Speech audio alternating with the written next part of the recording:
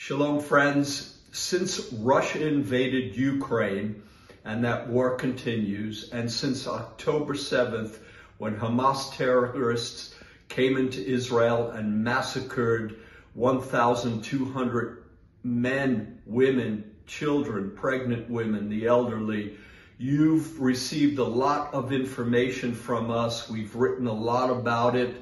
We've called you to prayer. You've helped us and supported us in helping the suffering people in Israel as well as the suffering people in Ukraine.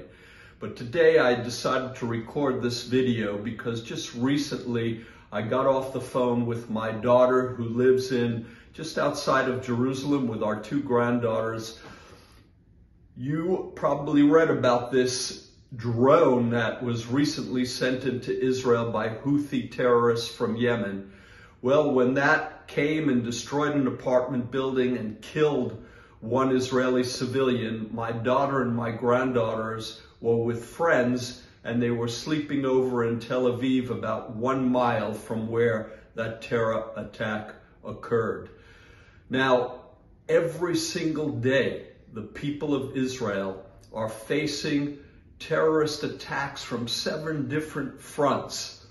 It is really challenging. And the people of Ukraine are exhausted by ongoing rocket attacks, drone attacks throughout the country. I just got off the phone with a Messianic leader, and he said just the people are exhausted and all of the death and the wounded people and children's hospitals and soldiers, and it's just overwhelming.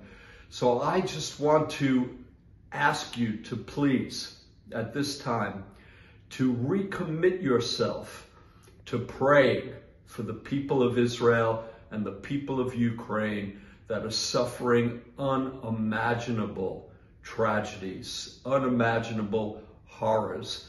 And as you pray, I also want to ask you during these summer months, if you would please consider a generous donation to help us to serve these people, to bring them comfort, to bring them practical help, and to bring them the hope that is only found in Messiah Yeshua. Thank you for your compassion. Thank you for who you are, an important part of our team and an important part of the body of Messiah. We are an army of God.